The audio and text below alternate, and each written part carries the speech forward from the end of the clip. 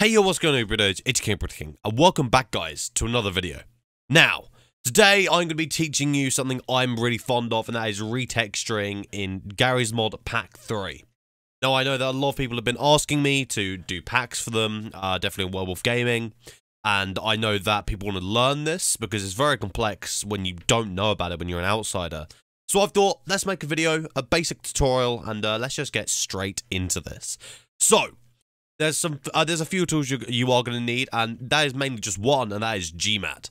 So, Gmad is just an exe, it's just a thing which you go in, and it sorts out. We'll explain what it does later, but pretty much it just extracts, like, a GMA file into its actually designated file. So, what you're going to have to do is you're going to have to locate over to your add-ons folder. This can be anywhere, wherever you've saved Garry's Mod. It's usually in that hard drive or that SSD. Go in there and find it. Now, if you're not part of Werewolf Gaming, it still works, but you just need to find out a different file. So, we are going to be using the base clone model, because we are playing Star Wars, of course. And what you want to do is you want to find the file, which has all the models and all the textures and stuff like that. And you want to click on that, you want to drag it, and you want to drop it on the Gmad, like you are, about to open it. You click on that, and it opens up a little console. It'll go through the console, and it'll shut automatically. And when it shuts automatically, what you want to do is you want to go all the way up and you want to refresh the place. And what happens is, if you scroll up again, you'll see that you now have got a file in your add-ons file. You don't need to do anything with this file. You can leave it in there. You don't need to touch it. But what I want you to do is I want you to open the file, and you're going to be seeing lure, materials, and models. You can look through the lure and you can look through the models if you really want to. But all you need to do is go to materials, go to Smitty, or as in this case it is Smitty, and then you're going to be seeing shared, captain, commander, lieutenant, mage, and sergeant, and also trooper as well. So if you go, for instance, into trooper, you'll see a VMT and a VTF. Now, you don't want to touch the VMTs. The VMTs are just a bunch of other stuff which you don't need to worry about.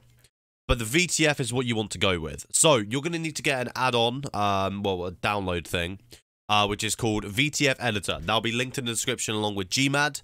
What you want to do is you want to download that, and then whenever you try to open one of these files, you just want to click on it, and it'll come up with what you want to open this in. Just do VTF Editor, and something like this will come up.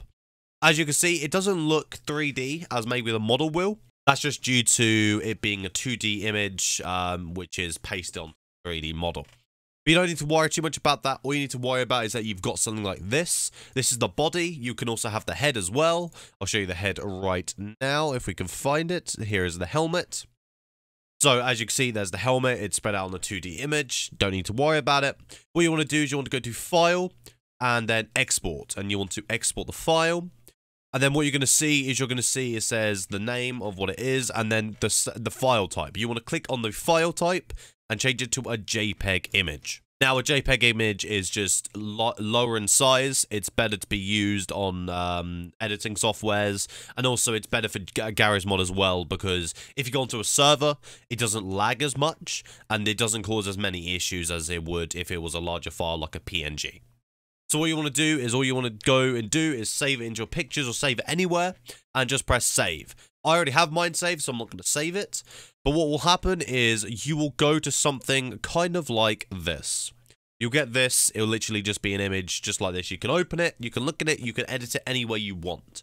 I'm going to be using a photo editing software though, which is called Pixlr. It's free, it's online, you can use it, it's an amazing tool. I would always suggest using Pixlr E, because it has more things to do with it. So what you want to do is you'll just want to open it, go to, for instance, you can just go to File, Open Image, and then you can find things, go to this. Mine's in a video pack, and then you just open that, and then it just opens normally, right? So what you want to do is, you can easily just start editing already. I mean, go away, go enjoy it. But what I would always say to anyone who is aspiring to try and learn pack is learn out where things go. So what I would say is go onto the brush tool and easily just leave a few marks.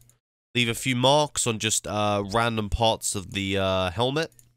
Literally just pick random colors and just start like marking like certain areas you may want to be interested in, like texturing. So for instance, we're just going to pick out black, and we are going to maybe color this bit here. And then You can also do as well where you just get the wand tool and then you select a whole area.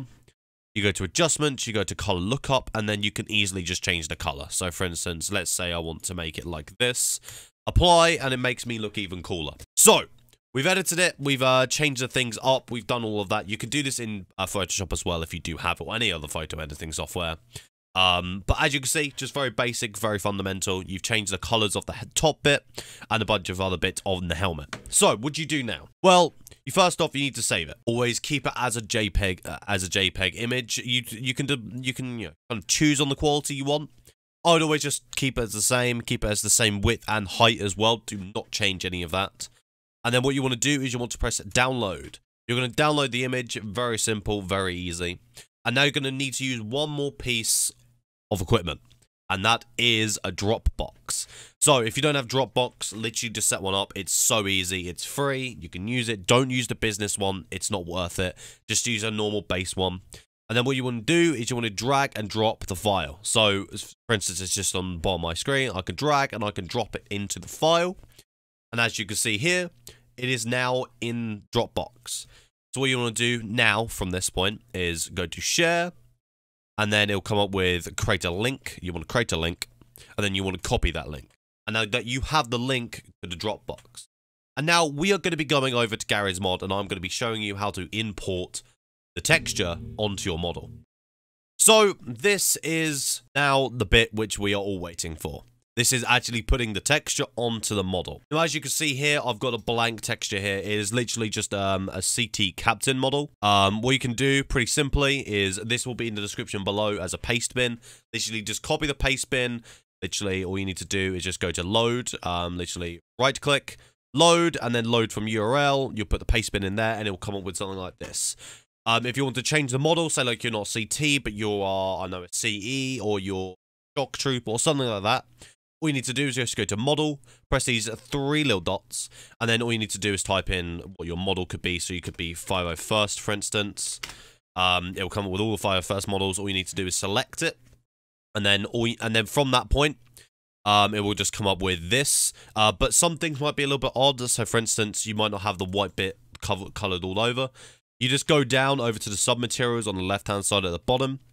And then you're just going to see specialist, heavy, helmet, and body, right? We'll just extend this a little bit so you can see it fully.